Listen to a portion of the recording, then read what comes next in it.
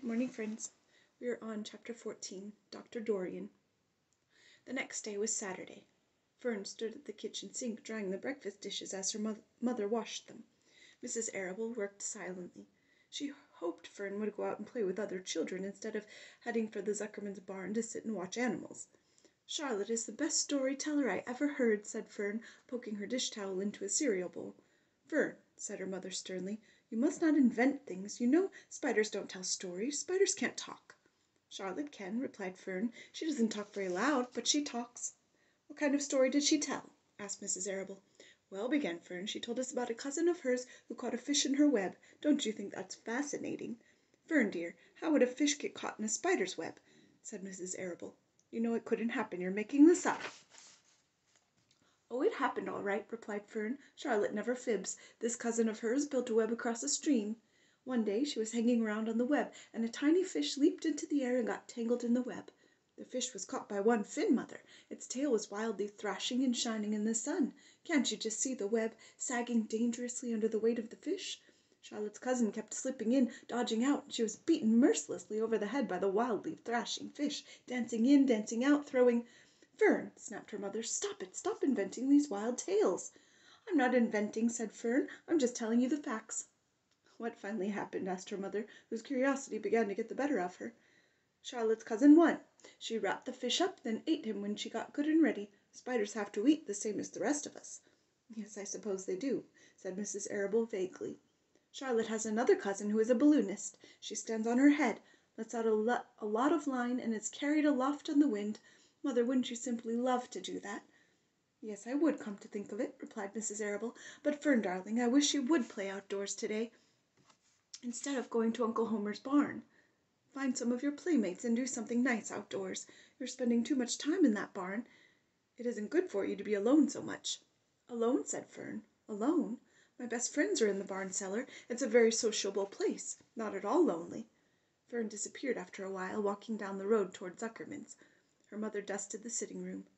As she worked she kept thinking about Fern. It didn't seem natural for a little girl to be so interested in animals. Finally Mrs. Arable made up her mind she would pay a call on old Dr. Dorian and ask his advice. She got in the car and drove to his office in the village. Dr. Dorian had a thick beard. He was glad to see Mrs. Arable and gave her a comfortable chair. "It's about Fern," she explained. "Fern's spending entirely too much time in the Zuckerman's barn. It doesn't seem normal. She sits on a milk stool in the corner of the barn cellar near the pig pen and watches animals hour after hour. She just sits and listens." Dr. Dorian leaned back and closed his eyes. "How enchanting," he said. "It must be real nice and quiet down there. Homer has some sheep, hasn't he?" "Yes," said Mrs. Arable, "but it all started with that pig we let Fern raise on a bottle. She calls him Wilbur. Homer bought the pig, and ever since it left our place, Fern has been going to her uncle's to be near it." "I've been hearing things about that pig," said Dr. Dorian, opening his eyes. "They say he's quite a pig." "Have you heard about the words that appeared in the spider's web?" asked Mrs. Arable nervously. "Yes," replied the doctor. "Well, do you understand it?" asked Mrs. Arable. "Understand what?" "Do you understand how there could be any writing in a spider's web?" "Oh, no," said Dr. Dorian, "I don't understand it. But for that matter, I don't understand how a spider learned to spin a web in the first place. When the words appeared, everyone said they were a miracle, but nobody pointed out that the web itself is a miracle." "What's miraculous about a spider's web?" said Mrs. Arable. "I don't see why you say a web is a miracle. It's just a web." "Ever try to spin one?" asked Dr. Dorian. Mrs. Arable shifted uneasily in her chair. "No," she replied, "but I can crochet a doily and I can knit a sock." "Sure," said the doctor, "but somebody taught you, didn't they?" "My mother taught me." "Well, who taught a spider? A young spider knows how to spin a web without any instructions from anybody. Don't you regard that as a miracle?" "I suppose so," said Mrs. Arable. "I never looked at it that way before. Still, I don't understand how those words got into the web. I don't understand it, and I don't like what I don't understand." "None of us do," said Dr. Dorian, sighing. "I'm a doctor. Doctors are supposed to understand everything. But I don't understand everything, and I don't intend to let it worry me." Mrs. Arable fidgeted. "Fern says the animals talk to each other. Dr. Dorian, do you believe animals talk?" "I never heard one say anything," he replied, "but that proves nothing. It is quite possible that an animal has spoken civilly to me, and that I didn't catch the remark because I wasn't paying attention. Children pay better attention than grown-ups. If Fern says that the animals in Zuckerman's barn talk, I'm quite ready to believe her. Perhaps if people talked less, animals would talk more. People are incessant talkers, I can give you my word on that." "Well, I feel better about Fern," said Mrs. Arable. "You don't think I need to worry about her? Does she look well?" asked the doctor. "Oh, yes." "Appetite good?" "Oh, yes, she's always hungry." "Sleep well at night?" "Yes." "Then don't worry," said the doctor. "Do you think she'll ever start thinking about something besides pigs and sheep and geese and spiders? How old is Fern?" "She's 8. "Well," said Dr. Dorrian, "I think she will always love animals, but I doubt that she spends her entire life on Homer Zuckerman's barn cellar. How about boys? Does she know any boys?" "She knows Henry Fussy," said Mrs. Arable brightly. Dr. Dorrian closed his eyes again and went into deep thought. "Henry Fussy," he mumbled. Remarkable. Well, I don't think you have anything to worry about. Let Fern associate with her friends in the barn if she wants to. I would say offhand that spiders and pigs are fully as interesting as Henry Fussy. Yet I predict that the day will come when even Henry will drop some chance remark that catches Fern's attention. It's amazing how children change from year to year. How's Avery?" he asked, opening his eyes wide. "Oh, Avery," chuckled Mrs. Arable. "Avery is always fine.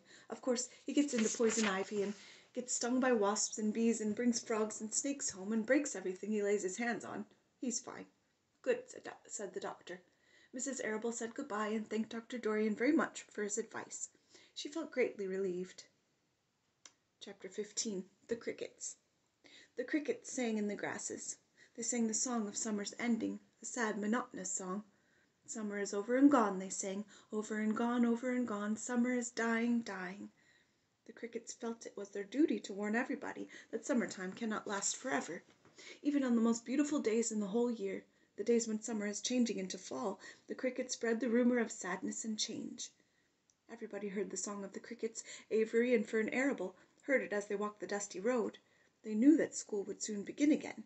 The young geese heard it, and knew that they would never be little goslings again.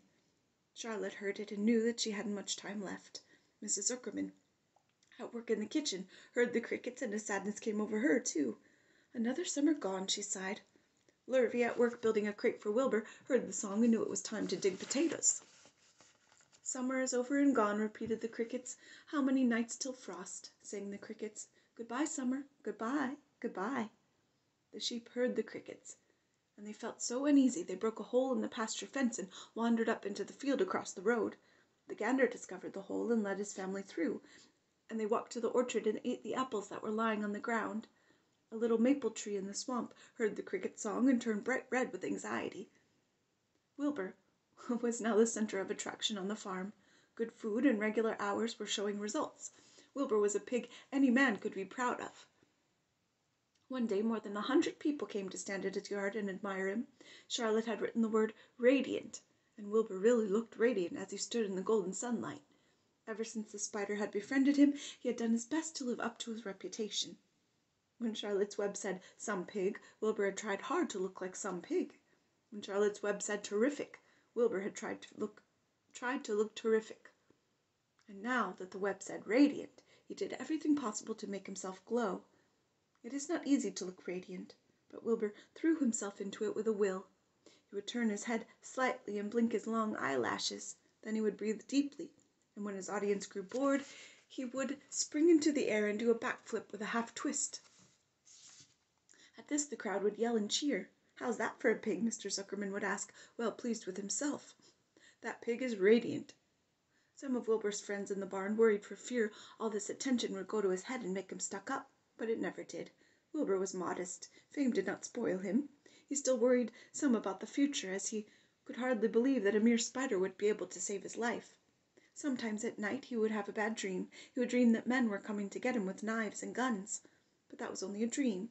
In the daytime, Wilbur usually felt happy and confident. No pig ever had truer friends, and he realized that friendship is one of the most satisfying things in the world. Even the song of the crickets did not make Wilbur too sad. He knew it was almost time for the county fair, and he was looking forward to the trip. If he could distinguish himself at the fair and maybe win some prize money, he was sure Zuckerman would let him live. Charlotte had worries of her own, but she kept quiet about them. One morning Wilbur asked her about the fair. "You're going with me, aren't you, Charlotte?" he said. "Well, I don't know," replied Charlotte. The fair comes at a bad time for me. I shall find it inconvenient to leave home, even for a few days." "Why?" asked Wilbur. "Oh, I just don't feel like leaving my web. Too much going on around here." "Please come with me," begged Wilbur. "I need you, Charlotte. I can't stand going to the fair without you. You've just got to come." "No," said Charlotte. "I believe I'd better stay home and see if I can't get some work done." "What kind of work?" asked Wilbur. "Egg laying. It's time I made an egg sack and filled it with eggs." "I don't know why. I didn't know you could lay eggs," said Wilbur in amazement. "Oh, sure," said the spider. "I'm versatile." "What does versatile mean? Full of eggs?" asked Wilbur. "Certainly not," said Charlotte. "Versatile means I can turn with ease from one thing to another. It means I don't have to limit my activities to spinning and trapping and stunts like that." "Why don't you come with me to the fairgrounds and lay your eggs there?" pleaded Wilbur. "It would be wonderful fun." Charlotte gave her web a twitch and moodily watched it sway. "I'm afraid not," she said. "You don't know the first thing about egg laying, Wilbur. I can't arrange my family duties to suit the management of the county fair. When I get ready to lay eggs, I have to lay eggs, fair or no fair. However, I don't want you to worry about it. You might lose weight." "We'll leave it this way. I'll come to the fair if I possibly can." "Oh, good," said Wilbur. "I knew you wouldn't forsake me just when I need you most." All that day Wilbur stayed inside, taking life easy in the straw. Charlotte rested and ate a grasshopper. She knew she couldn't help Wilbur much longer. In a few days she would have to drop everything and build the beautiful little sack that would hold her eggs. Have a good day, friends.